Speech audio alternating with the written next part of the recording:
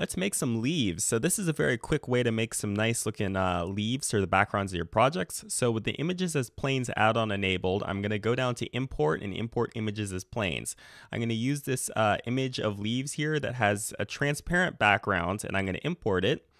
So now if we go to render view, you can see that the background is already gone. Great, but it still looks a little bit weird. So let's fix up the texture right now. I'm going to drag this texture down into the normal, and I'm going to add in a bump map here.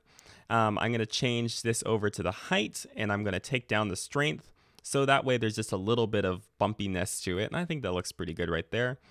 I'm going to plug the texture into the specular here. That looks much better already. And I think I'm going to turn down the roughness just a little bit. Okay, I'm going to make the leaves a little bit see-through. So I'm going to add in a mix shader. And then I'm going to add in a transparent shader. And I'm going to use our texture as the value factor between the two. All right. So if you go around to the back, you can see that they're completely see-through, and I think that's just too much, so I'm going to plug this texture into the transparent, and now the light only bleeds through just a little bit. Awesome. I want to give these leaves a little bit more of a lip so that they can kind of hang off edges like here. So back in edit mode, I am going to drag this whole thing down so that the top of the leaves is barely at the origin point here.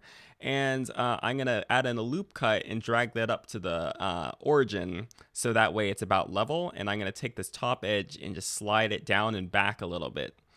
And I'm going to just bevel this new edge here. And now there's a little bit more of a lip.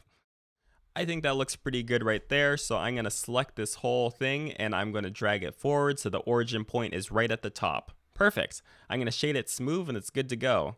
As kind of a last note, there's way better ways to do this.